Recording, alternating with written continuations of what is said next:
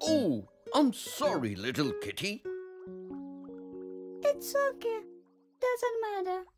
Well, it does matter, kitty.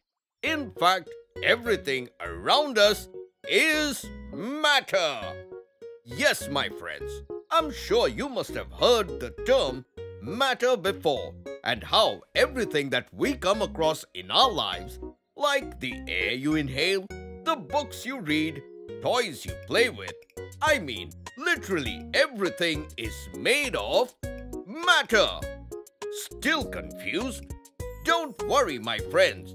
In today's episode, let us explore what is matter and its state, and find the answer to an important question: why matter matters so much.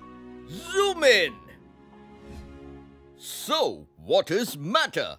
Well, as we all know, that matter is everything around you. Rocks, pen, water, even you are made of matter. But the vital question is, how do you define matter? Well, according to science, matter is defined as everything that has weight and takes up space or has volume. I'm sure you are already aware of what weight is. It's just how heavy something is. But what do we mean by taking up space or volume? Volume is the amount of space something occupies. For example, the ball takes up a small volume, while the sun occupies a large volume or takes larger space to fit in. Likewise, different states of matter will fill volumes in different ways, depending upon how big, little, long or short the object is. But why? Why do they vary in looks and sizes? Well, that's because matter comes in different states, and the three most common states are known as solid, liquid, and gas. Let's start with the most obvious state of matter, that is the solid state. There are objects that keep their own shape and do not flow in a given temperature. Examples of solids are study table, sugar cubes, glass, rock, most metals, etc. Ice is a solid as well, but when it melts, it becomes liquid. Speaking of liquids, they flow, move around a little, and fill up containers you put them in, like a water bottle.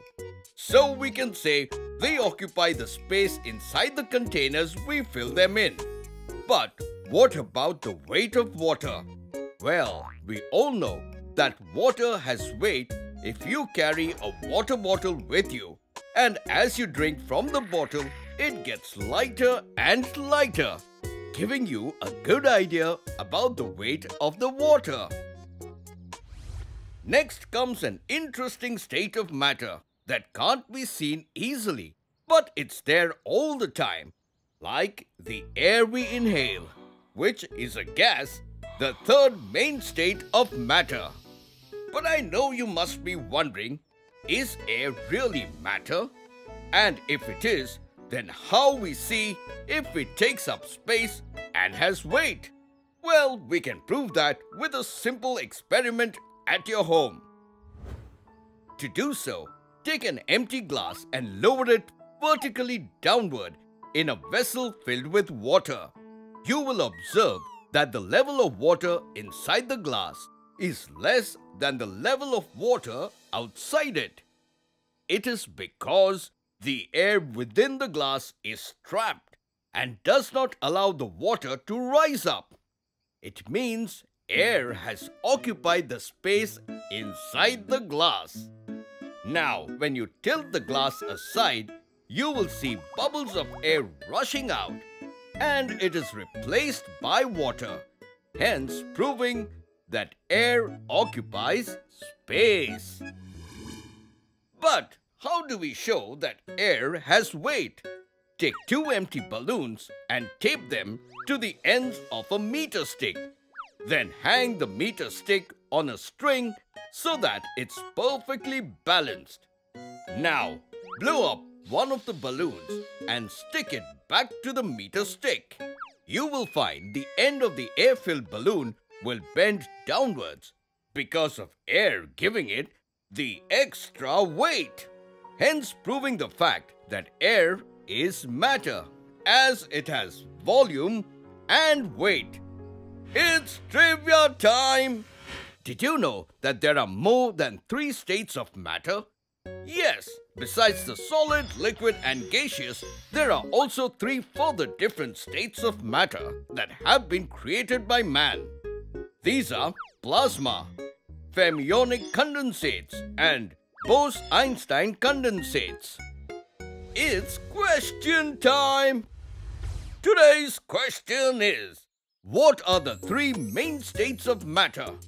Do write your answer in the comments section below and hit the like and subscribe button if you haven't yet to be a part of the Peekaboo Kidz cutesy family and get a chance to get it featured by the end of our videos. So, here are the winners of the previous episode. Hope you enjoyed today's episode. Until next time, it's me, Dr. Binocs, zooming out.